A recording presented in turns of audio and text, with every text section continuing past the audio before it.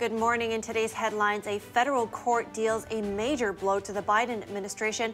Find out about the historic ruling yesterday that could change how government agencies can interact with big tech.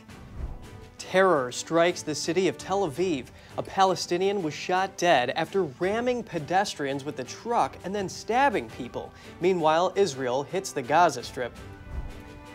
A trade war between the U.S. and China over the future of semiconductors escalates.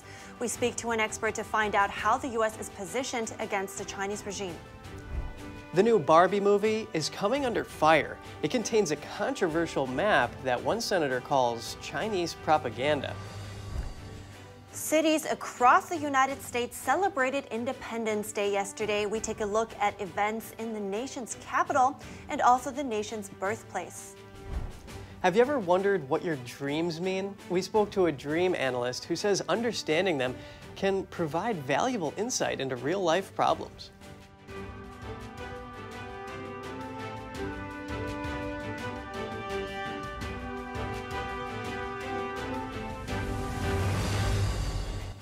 Good morning. Welcome to NTD. I'm Kevin Hogan. Good morning, everyone. I'm Evelyn Lee. Today's Wednesday, July 5th, and we hope everyone had a great holiday. Yes, and we'll recap some of yesterday's grand celebrations as well as some unfortunate events. Stay tuned for that, but first, a major step in a federal censorship case yesterday. A judge blocked the Biden administration from pressuring big tech to censor or suppress social media posts. The historic ruling could change how government agencies interact with social media companies. NTD's Jeremy Sandberg tells us more. The partial injunction came in response to a censorship by proxy lawsuit brought by attorneys general in Louisiana and Missouri. They accused the Biden administration of pressuring social media companies to suspend accounts or take down posts to stop the spread of what the administration deemed disinformation.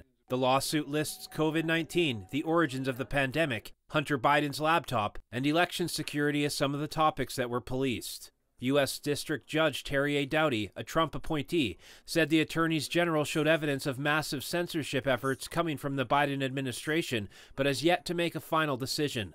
Doughty wrote the evidence produced so far depicts an almost dystopian scenario. Louisiana Attorney General Jeff Landry, one of the plaintiffs, says it's arguably one of the most important First Amendment cases in modern history. Landry told NTD what the next step will be. The further continuance of the litigation, we're going to ask for more discovery on the plaintiffs. Look, a lot of the things that we were able to glean through the discovery and deposition process has given us the evidence necessary for the judge to grant this particular order. That order was based upon, or the foundation of that order was based upon the evidence that we found in depositions and in the discovery of evidence and emails throughout this process beginning last year. The preliminary injunction covers a range of government agencies, including the Justice Department, the DHS, the CDC, and CISA. The agencies are now prohibited from contacting tech companies in any way to pressure or encourage them to change their policies, take down posts, or suppress their reach. Landry says the order being handed out on Independence Day is extremely significant. The founders understood that without the citizenry's ability to freely question and debate their government, then they were really not citizens, they were subjects.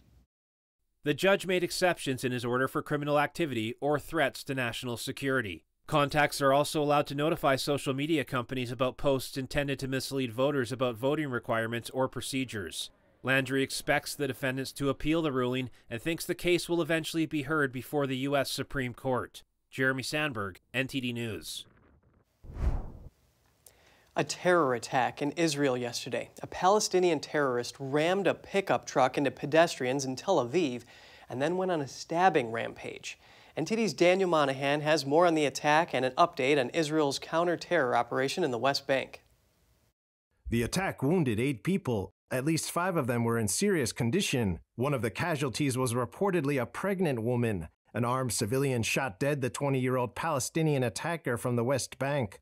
The attack was claimed by the Hamas terrorist group as retaliation for the Israeli operation in Jenin in the West Bank. Israeli forces withdrew from Jenin on Tuesday night. The Israeli operation in the city was launched with a drone strike on Monday. Over 1,000 troops were deployed. At least 13 Palestinians, 5 of them fighters, and 1 Israeli soldier were killed. Palestinian authorities say around 100 people were wounded by the fighting. It's not clear how many were terrorists and how many were civilians. Israeli officials maintain there were no civilian deaths from the operation. Meanwhile, Palestinian terrorists from the Gaza Strip fired rockets on Wednesday after the Israeli army withdrew from Jenin. The rockets were intercepted by Israel's air defense system. Israeli jets returned fire, hitting a Hamas underground weapons manufacturing facility. It was not immediately clear whether there would be any further escalation. Daniel Monahan, NTD News. The trade war between the U.S. and China is escalating. The Chinese Communist Party announced export controls on 2 strategic raw materials on Monday. The metals are gallium and germanium. Both are critical to microchip makers globally. They're also used in solar panels and electric vehicles. Here's what retired Colonel John Mills told NTD yesterday about the trade war.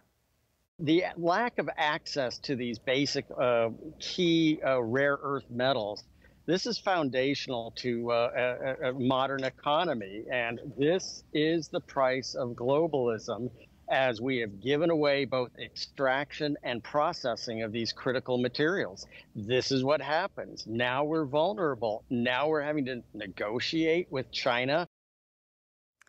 The move to restrict exports of the metals come as U.S. Treasury Secretary Janet Yellen prepares to visit China.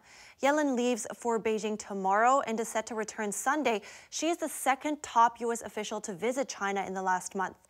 China's announcement is widely seen as retaliation to the U.S. banning exports of AI microchips to China. Some call it a tit-for-tat move. And joining us now to break down where this positions the U.S. against the Chinese regime is Anders Kaur. He's the publisher of the Journal of Political Risk. Good morning, Anders. China hasn't retaliated much to the restrictions imposed by the U.S. in the past. So what does the timing now tell you? Well, it's undeniable that Yellen is about to visit China. There will be a lot of things on the table now. Beijing has an additional issue additional bargaining chip that they can use in these negotiations. So in terms of bargaining, can you give us an idea first of how big of a role the materials actually play for the U.S.? Well, Yellen will be able to counter any kind of attempt to use these minerals as bargaining chips with the fact that we can potentially get them elsewhere. I mean, Australia, the United States has some resources. The only problem with this is that it may take years, a couple years, to spin up the refineries necessary to get those things into production and into our own supply chains. Well, and analysts with the Eurasia Group have said that China wants to remind other countries of the retaliatory options it has. So how should countries like Japan and the Netherlands, for instance, assess the risk? Well, all of these countries will be switching their supply chains for these minerals to other places. I mean, if they can't rely on China to provide it, which they should have known already, then it's just going to accelerate the decoupling and de-risking process. Mm. And but how will this affect our economy in the short term then? Well, it could make computer chips more costly in the short term. In the long term, it's going to diversify our supply chains. And how will it affect Chinese economy? Because they're losing that chunk of revenue as well. Yeah, their economy is already in the doldrums. So for the past 3 months, the manufacturing index has actually gone down. So they're having serious economic problems. This isn't going to help. Countries are already moving to India, Vietnam, and elsewhere in order to escape this problem that China is creating, that the Chinese Communist Party is creating. So just to give us a bottom line here, where does this position the U.S. against China then in this, chip war, if you will, in the negotiations as well, when Yellen is going to China? The chip war is really it's a sideshow in a way. It's central, but it's also a sideshow in that there is a developing Cold War between the United States and China. When we had a Cold War with the Soviet Union, trade really ground to a halt with that country. And I think we're going to see a gradual, the same sort of thing happen with China over time. And it's already happening. I mean, decoupling, de-risking, Europe, the United States, Japan, India, all of these countries, I think, will gradually decouple from China because of what they're doing. I mean, the stuff that they're doing is so ludicrous. Most recently, Wang Yi has made these crazy statements about China, Japan, South Korea alliance based on race. It just makes no sense. Well, thank you so much, Anders Kaur. I appreciate your insights today. Thank you. And Senator Ted Cruz is bashing the upcoming Barbie movie for including what he calls Chinese propaganda. The movie is under fire over a controversial map showing the Chinese regime's territorial claims. Here are the details. Senator Ted Cruz retweeted an article on Sunday about Vietnam banning the upcoming Warner Brothers Barbie movie, saying, quote, "I guess Barbie is made in China." Vietnam state media first reported that the country's film censors banned the Barbie movie because it includes a map that shows the Chinese regime's territorial claims. A scene in the film allegedly shows the Chinese regime's so-called 9-dash line, which depicts most of the South China Sea as part of the Chinese territory. Countries in the region include Vietnam, the Philippines, Malaysia, and Taiwan, all contest China's claims. An international court in 2016 ruled that China's claims in the region were invalid. Vietnam has repeatedly accused Chinese vessels of violating its sovereignty, and disputes between the two countries' militaries often happen in the area. The Vietnamese government blocked the DreamWorks cartoon Abominable in 2019, and Sony's action movie Uncharted last year for the same issue with maps showing the 9-dash line. Concerns are rising over what some call Hollywood's pandering to the Chinese film market, which is now the world's biggest. Cruz's office told the Daily Mail, quote, "China wants to control what Americans see, hear, and ultimately think, and they leverage their massive film markets to coerce American companies into pushing Chinese Communist Party propaganda, just like the way the Barbie film seems to have done with the map." Reporting by Allison Lee, NTD News. Still to come, we take a look at Independence Day celebrations in the city of brotherly love and the nation's capital. And some more news from the 4th of July. 2 shark bites were reported off beaches in Long Island. More on that after the break.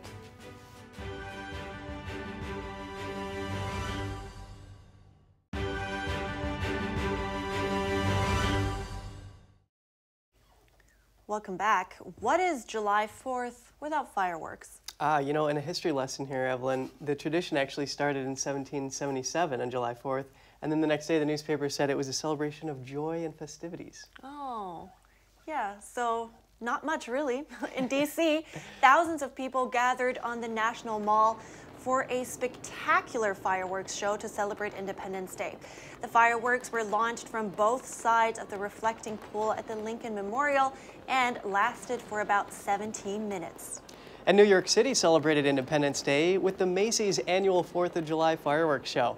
It launched some 60,000 pyrotechnics into the sky, bursting in bouquets of colorful light over New York City's East River. And at the end, visitors were treated to a drone show. That's pretty cool. Yeah, drones are a little safer than fireworks. Oh yeah, that's true. Yeah, but before all of that, heavy downpours earlier interrupted the Nathan's famous 4th of July hot dog eating contest in the city. But the weather cleared up in time for the Macy's fireworks show. Yep, the weather didn't stop people from coming out for the grand celebration. Yeah, cities across the United States celebrated Independence Day yesterday, and that includes Philadelphia, the birthplace of the Declaration of Independence. Here's more. Thank you. People gathered at Philadelphia's Independence Hall on Tuesday for the annual 4th of July celebration. The ceremony at the birth city of American independence included a reading of the Declaration of Independence, speeches by lawmakers, and a parade. I'm so excited. It is Independence Day, July 4th here in America, celebrating our independence from Great Britain. And it's just a great day full of celebration and excitedness and happiness. NTD was at the celebration to ask people what Independence Day means to them. Well, as a former U.S. history teacher and serving in the military, this is our country and this is history. So it's great to be in Philadelphia, seeing where all of our country was founded and the historical Independence Hall being here and just enjoying this opportunity to share this with other people. Philadelphia City Councilman Mark Squilla said it's an honor for him to represent the historic district in Philadelphia. What it means to the country, knowing that the Declaration of Independence was written right here in Philadelphia, right next to us where we are today, and how important democracy, liberty, freedom, and justice is to all the people of this country. And to be able to found it here, to be a part of the city of Philadelphia, it's just an honor to be able to celebrate that today with all the people here in the city of Philadelphia. Dan Bartow, a volunteer at Independence National Historical Park, explains what he tells his kids about the 4th of July.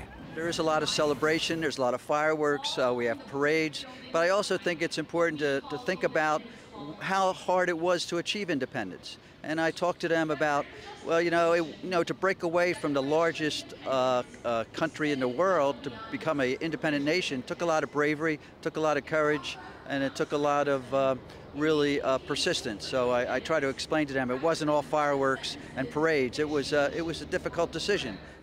Lauren Kobillers is the executive director at Students Run Philly Style, a nonprofit that engages middle school and high school students through long-distance running. She is the winner of the Wawa Foundation Hero Award, which was presented at the ceremony. I think for us, July 4th, obviously it's the birthplace of our nation, and we have continued to be part of that story. And so our young people, every person has an individual story, and so it's nice to be part of a community and a larger celebration today. The Salute to America Independence Day parade ended at Philadelphia City Hall and featured patriotic floats, marching bands, military units, and historic characters. You know, Evelyn, there's just so much history in Philadelphia. There is. Yeah, I remember going there and seeing the Liberty Bell, which was really cool. Oh yeah, I saw that one too. Yeah, and then the statue of the signer. Where did you pull? Is that a prop? Wow. A little risky to have your name on that document. Oh, the for Brits sure, find yeah. out. But yeah, what a great place to visit, especially when you know what has like all the history that is there. Yeah, birthplace. And that was not the only celebration, of course. In Washington, D.C., NTD's Melina Weisskopf joined the celebrations in the Capitol to find out why and how Americans honor Independence Day. We're here in the heart of the nation where once again hundreds of thousands of people have gathered to celebrate the 4th of July. The environment is very lively. Of course, the bands always bring the environment to life. Let's talk to some of the audience members to find out why it's important for them to celebrate this holiday. Especially in times like today, days like that are very important to keep traditions alive. You know, a lot of people, they give their lives and they dedicated themselves to have this independence. So it's a memorable day throughout the United States. On this day, roughly 2.5 centuries ago, the Founding Fathers outlined ideals of humanity. And to make those ideals a reality, gathered in Philadelphia to sign the Declaration of Independence. Those celebrating today tell NTD that for them, one of the most fundamental American values is that all men are created equal, that they are endowed by their Creator with certain unalienable rights. And because of the United States, it was able to make it so we could strive. Without freedom of religion, we wouldn't be here today. And I don't think a lot of American beliefs would be here today either. Americans believe in the freedom of speech and freedom of religion. We are all Falun Dafa practitioners. However, unfortunately, Falun Dafa has been persecuted in China since 1999, and thousands of practitioners have lost their lives. They were unable to practice truthfulness, compassion, and tolerance in China. We, however, as practitioners here in this democratic, free society, are able to do that. And today, those values are brought to life through giant floats, rhythmic bands, and dressed-up characters. What do you like the most? Probably the bands. Do you like the music or the dancer? All of them. You know, there's nothing you don't like. I like fireworks and stuff. Okay, you guys gonna go watch fireworks tonight? Yes. As is tradition, the National Mall lawn will be filled with people, an expected 100,000 to watch the grand finale, fireworks. Reporting from Washington, D.C., Melina Weisskopf, NTD News. And at this point, we're taking a bit of a turn here because we have some disturbing breaking news out of Washington, D.C. A shooting early this morning left 9 people injured. Police say it happened as the victims were celebrating the 4th of July around 1 a.m. The shots were fired from a dark-colored SUV. Police say it happened just blocks from the Maryland state line, roughly 5 miles from the U.S. Capitol. Here's more from the police on the shooting. All of our victims have non-life-threatening injuries. We do have a total of 9 victims. 2 of our victims are juveniles, one being 9 years old, one being 17 years old. The assistant chief did not say if all 9 of the injured suffered gunshot wounds. Police are asking the public for any information, photos or videos that can help them find the suspects. And in Texas, 3 people were killed and 8 others injured in a shooting after an Independence Day celebration just before midnight on Monday.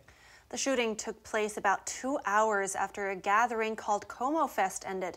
Several men fired indiscriminately into a crowd of hundreds several blocks away from the area where the celebration was held. Police say the shooting was separate from and unrelated to the festival. No arrests have been made or suspects identified. In New York, 2 shark bites were reported at Long Island yesterday. That makes 3 reports in just 2 days. Yesterday, a man in the water off Quogue Village Beach in the Hamptons felt a bite to his knee.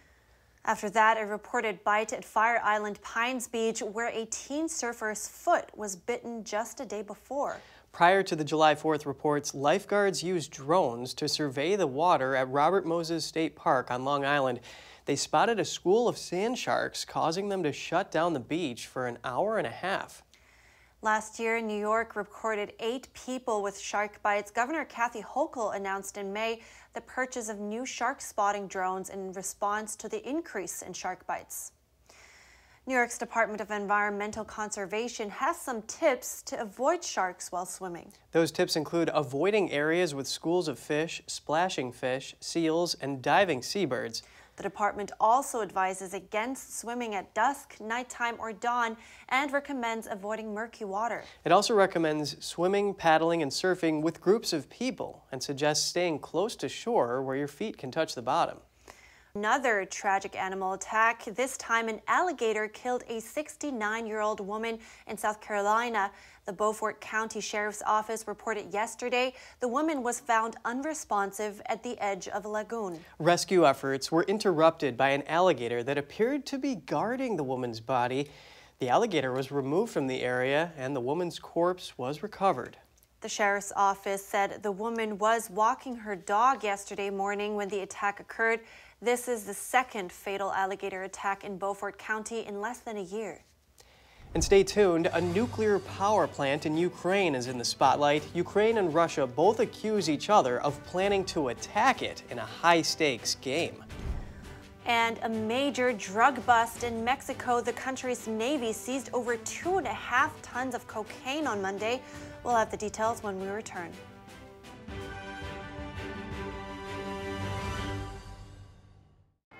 What does it mean to devote your life to the truth? Does it mean investigating communist subversion here in America? Does it mean exposing the deadly fentanyl crisis in the Midwest? Or spending late nights uncovering deep government corruption? Because at a time when America's traditional values are under attack, it's the responsibility of righteous journalists to uphold truth and tradition. The stories that need to be told, the voices that need to be heard, the truth that you need to see. Get unbiased and in-depth news. Don't miss a beat. I'm Stephanie Cox. At NTD, we're here for you. What is China like really? Is it defined by its giant economy, an oppressive government, or its people? By the worst persecutors or the most courageous freedom fighters? We're lifting the veil to look at global impacts and how close the regime is to your doorstep. From eyewitnesses and analysts, get the facts. Here on China in Focus.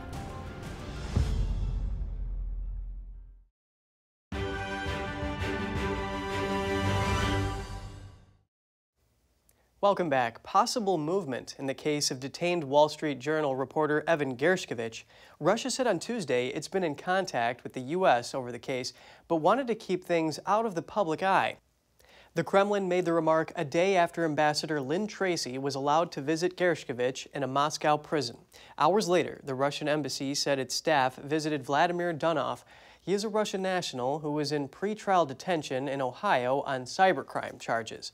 Russia accuses Gershkovich of espionage, which he denies. Russia previously said there could be no exchange involving Gershkovich until a verdict is reached in his case.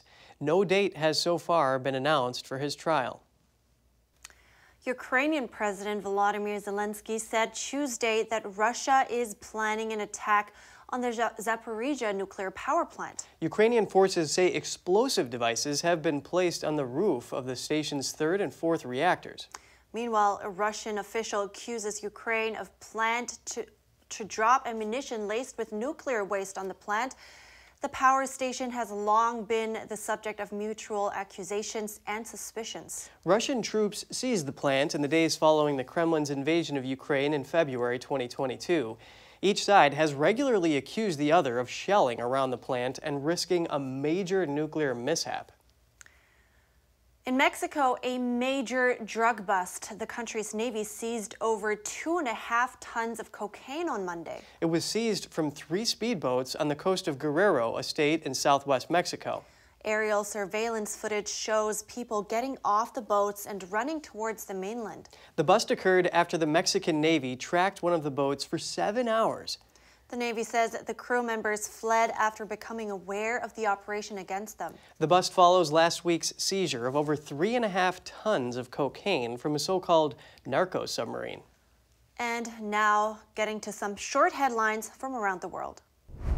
Severe flooding in China killed at least 15 people over the last few days. 4 others are missing. Video footage shows some buildings partially submerged. Heavy rains in southwest China have disrupted the lives of more than 130,000 people. Close to 20,000 acres of crops were damaged.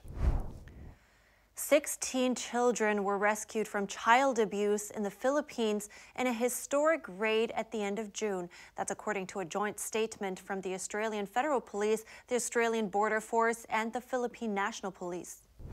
Switzerland says it plans to take part in a Europe-wide air defense project. The project was started in response to Russia's attack on Ukraine. The Alpine country is the second neutral nation after Austria to signal its intention to join the European Sky Shield initiative launched by Germany last year.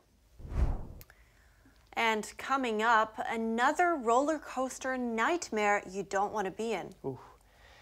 And a stranded hiker is saved by her iPhone? Learn how a woman with a broken ankle and no cell service managed to get help with one of Apple's new features. And a supplement that's being hyped on social media for weight loss doesn't really work.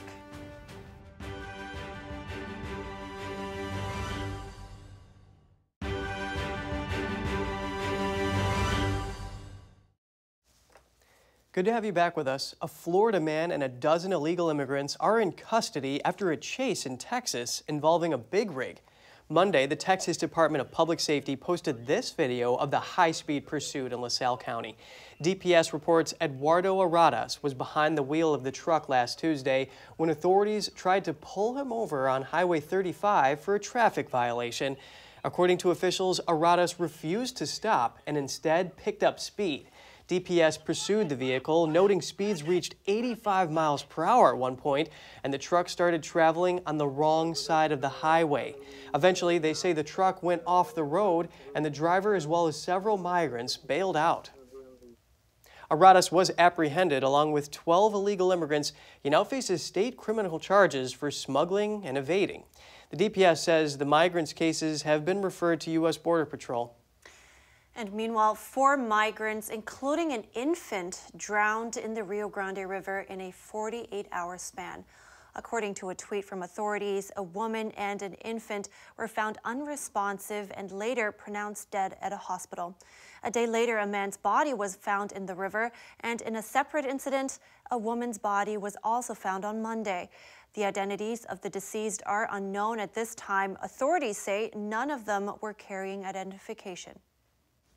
Mexican authorities made another arrest in the deadly kidnapping of 4 Americans in Matamoros, Mexico early this year. That makes a total of at least 7 people who have now been arrested in the case. Latavia Washington McGee and Eric Williams survived the kidnapping, while Shaid Woodard and Zindel Brown were killed. The tight-knit group had traveled from South Carolina to Matamoros for Washington McGee to undergo a medical procedure, but they were attacked by gunmen who fired into their van, then loaded them in the back of a truck and took them away. The victims were shuttled to multiple locations before they were found in a house near Matamoros. Another roller coaster nightmare, this time at Wisconsin's Forest County Festival theme park. A roller coaster malfunctioned over the weekend, leaving 8 passengers suspended upside down for hours. Local authorities says a mechanical failure caused the ride to become stuck in the upright position. Videos captured the moment rescuers climbed up the side of the ride while passengers anxiously awaited while stuck in the middle of the track's loop section. Due to the ride's height, specialized equipment and additional rescue teams were summoned. Firefighters from 3 cities joined forces to orchestrate the rescue mission. Nearly 2 hours after emergency crews were dispatched, the first passenger was safely brought back to ground. And after 3 hours, the last passenger was successfully rescued. It was not immediately clear what caused the issue. Local authorities said the ride had been recently inspected on site by the state of Wisconsin. Ooh, you definitely don't want to be on that ride. No, some intense situations. 10 fire vehicles, 9 ambulances, and a total of 50 personnel from 3 counties came to the rescue. And this just days after a concerned father discovered a crack in a steel support pillar atop a roller coaster in North Carolina. Yeah, and maybe it makes people think twice before going on a roller coaster. And here's another situation you don't want to be in, and that's being lost in the wild without any phone service. Oh, no. Yeah, a stranded hiker saved by an iPhone. A new iPhone feature let the woman contact the police even though she was in an area with no cell service. We explained the feature, which could come in very handy on future hikes. NTD's Colin Fredrickson has more for us. A new iPhone feature has rescued a stranded injured hiker in the middle of the Los Angeles National Forest. Juana Reyes and her friends were hiking through rough terrain in an area where there was no cell phone service. Reyes then proceeded to break her ankle, making the journey home considerably more difficult. But then Reyes remembered. Emergency SOS via satellite allows you to connect to satellites when cell service or Wi-Fi are unavailable. You answer basic questions about your emergency. Live, on-screen directions will then guide you to connect to a nearby satellite. The feature is called Emergency SOS via Satellite. Apple first announced the feature during the iPhone 14 keynote. The service just launched last November. By using the feature, Reyes was able to contact the Los Angeles County Sheriff's Search and Rescue Team. The team then found Reyes and carried her off to safety. If you want to use Emergency SOS via satellite yourself, first you need an iPhone 14. You can simply call 911 or hit the Emergency Text via Satellite button. Be sure to hold the phone naturally in your hand. Be outside with a clear view of the sky and follow the on-screen guidance to stay connected to a satellite. Colin Fredrickson, NTD News. Really good to know it has these features. Yeah, technology can really come in handy. Make sure you bring your cell phones when you go out for a hike. Yeah, but remember it's only iPhone 14 at this point, right? Anyway, what is this new viral supplement that's on social media these days? Users are swearing by it for weight loss. Berberine has made headlines recently, but is it actually working and is it healthy? I spoke to Barton Scott. He's the founder and chief science officer for Upgraded Formulas. Because it helps you balance your blood sugar. So whenever you eat something that's either sugary or high in carbs, your glycemic index is, it's just very high, right? So there's a relationship between insulin in the body and blood sugar. So when these two things are in line and there's enough bandwidth, then you don't store as fat, which is how it helps with weight loss. There's other things that really help as well, though, that are even more foundational. which are elements, which is what we do. And I put together a product years ago called Upgraded Metabolism that does basically the same thing. And you can take with berberine, which is a great option if you really want to be serious of being healthy to lose the weight, instead of trying to just lose the weight to be healthy, or just trying to lose the weight and not really caring if you're healthy deep down, which kind of blows my mind, but that's a lot of people's approach. The thing is berberine shouldn't be taken every single day. Now, is it safer than nearly all drugs out there? Yes, there's a lot of research on it. So a lot of research on what I'm talking about as well, the elements, because these things support a number of processes in the body. You're talking manganese, chromium, but actually absorbing the minerals is what I figured out how to improve, so the body can absorb them without requiring digestion. Now, when you say it's not supposed to be taken every day, what is the recommended dosage for berberine? Yeah, so every other day would be fine, not every meal, 4 out of 7 days. In a way that your body isn't adapting to it. Now, I counterbalance that with what I was saying earlier with minerals, because this is the periodic table in action. So we're all made of the periodic table. I think we can agree, anyone that passed like 9th grade science can agree on that. The problem is most often we're not testing for what we are currently and what we're missing. So that we do that through hair testing, which we offer, and then things can be layered on top of that, like berberine.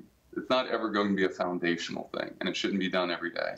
I see. So not foundational. What should be the priority when it comes to losing weight then? Is there a different, what would be your recommendation as of approach? What I've seen work really well is when we focus on getting healthy first, and then weight loss happens as a result. Instead of going, this is the focus, going, this is the focus.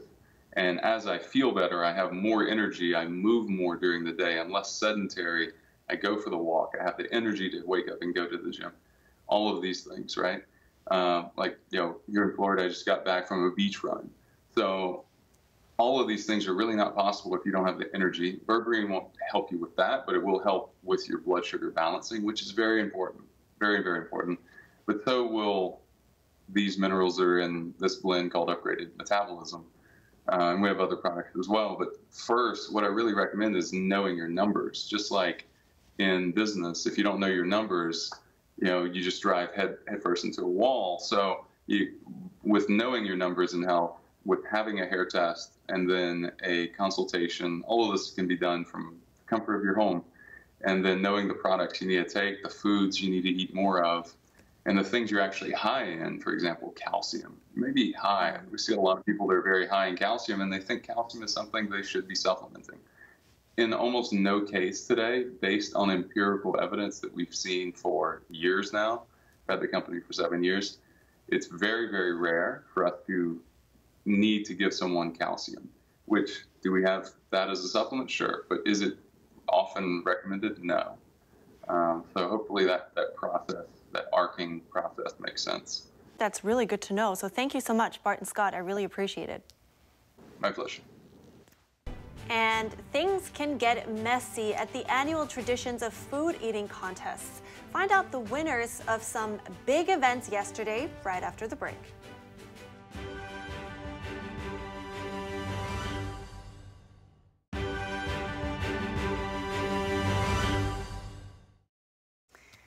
Good to have you back. Now, we've got something interesting for you. Have you ever had dreams that were so real that you thought, wow, is this trying to tell me something? Wow, actually, sometimes my dreams do make me think, but other times they're just so irrelevant, I don't read too much into them.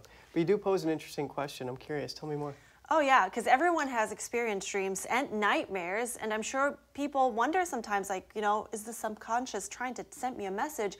Well, it turns out dreams are not as bizarre and random as we might think. NTD's Andrew Thomas reports. What's happening in the brain as we dream? Dream analyst Lori Lowenberg explains that the brainstem releases a chemical that paralyzes the skeletal muscles, so we don't act out our dreams. The part of the prefrontal cortex that controls rational and linear thought remains largely dormant, which is why our dreams can seem strange or random, while the amygdala, the emotional center of the brain, is active.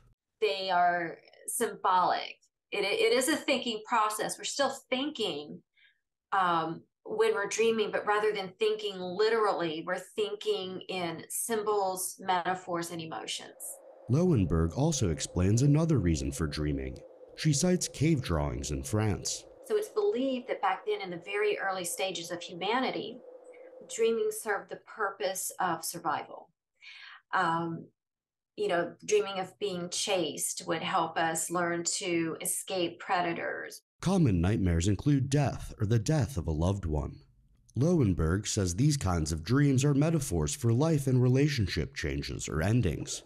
Drowning is another familiar nightmare. According to Lowenberg, drowning dreams indicate being overwhelmed or in over our head in real life. They're actually the most important dreams of all, because they're alerting you to something that's wrong in your life that your psyche, that your subconscious wants you to correct. And they're so upsetting and difficult to experience because they're connected to an upsetting or difficult real life issue. Other common dreams include being chased, which represent running away from or avoiding a real life problem. Dreaming about teeth falling out points to real world communication issues. All are important to keep track of, says Lowenberg. Most important, what is most crucial, is that you need to start journaling your dreams along with journaling what goes on in your day. So I recommend getting a spiral bound notebook so that you keep your day on one side and your dreams on the other. Lowenberg says analyzing and understanding our dreams and nightmares allow us to be brutally honest with ourselves. You're going to get a huge edge in life because you're going to understand yourself, your relationships, your faults, your strengths, everything around you on a much deeper, much wiser level. That brutal honesty may give us the opportunity to make significant, positive life changes. Andrew Thomas, NTD News. That was really interesting. Have you ever had a lucid dream before? Well, all the time when I was little, but honestly, I haven't. I wonder what that means too. I haven't had any dreams in like a decade. Well, I'm sure I dream, but I just don't remember them at all. Okay, yeah, well, like she was mentioning, if you write a dream journal, it can actually help you get into that lucid state. No. Maybe I'll try that when I actually remember them again. Yeah, and when you have time, right? Yeah, and now for some delicious news, at least for those with a sweet tooth. Dozens of competitors gathered in Key West, Florida yesterday to get messy for the city's key lime pie eating contest. The July 4th competition is the culmination of Key West's annual Key Lime Festival. Let's take a look. Dozens of competitors plunged face down into the pies with just one motto: eat as fast as you can. The contest rules are simple. Competitors are required to eat the pie face first and without the use of their hands. This year's winner was Joshua Mogul from Iowa, who completed the challenge in around 3.5 minutes. My strategy today was just to don't breathe and just keep eating, constantly bringing food in the mouth, just eat, eat, eat. The key lime pie is said to have originated in Key West in the late 19th century. Its primary ingredients are condensed milk, egg yolks, and the juice of tiny yellow key limes, typically with a graham cracker crust and whipped cream or meringue topping. It was designated Florida's official pie in 2006. Costa Menes, NTD News. That guy had a really smart strategy. What was it? Just don't breathe, just eat. Yeah. No way, time wasted. Sometimes after work, I kind of like that. Oh, well, yeah, I mean, sure, whatever when works. You're hungry. Delivering news, it's a lot of psychocalories, right? Oh, yeah. Oh, never thought of it like that, but you're right. The annual competition has become Florida's substitute to Nathan's famous 4th of July hot dog eating contest. Yes, this year's competition was hampered by stormy and rainy weather in New York, which caused a delay of 2 hours. But nothing stops them to continue this tradition. This year's winner was no surprise. Joey Chestnut has won the title 16 times in 17 years. This year, downing a whopping 62 hot dogs with buns in 10 minutes. A distant second place came in at 49 hot dogs. Oh, wow, that is an insane amount of hot dogs, but apparently It's not his best effort. Chestnut's record in the competition is an unbelievable 76 hot dogs. Just think about that for a minute. He's only lost one competition overall. In 2015, he lost by a very narrow margin of just 2 hot dogs. And in the women's contest, Miki Sudo ate 39.5 hot dogs, winning her 9th title. Sudo said she was quite disappointed despite winning after consuming 9 hot dogs less than her all-time high. She said she was thrown off by the competition from second-place winner Mayoi Ebihara from Japan. Man. Oh, wow. And we were just talking about that yesterday, right? Pie versus hot dogs? Oh, yeah, we were. Yeah. Our viewers remember that? Yeah. I love hot dog still. And I think it's not just, doesn't just look easier to eat and less messy, but I think it's just so much more delicious. Yeah, and we do recommend chewing your food and then eating, just enough till don't choke. Full. All right, that's all for today's program. We'd love to hear from you at goodmorning@ntd.com. Shoot us an email if you'd like. Thanks for watching. I'm Evelyn Lee. And I'm Kevin Hogan.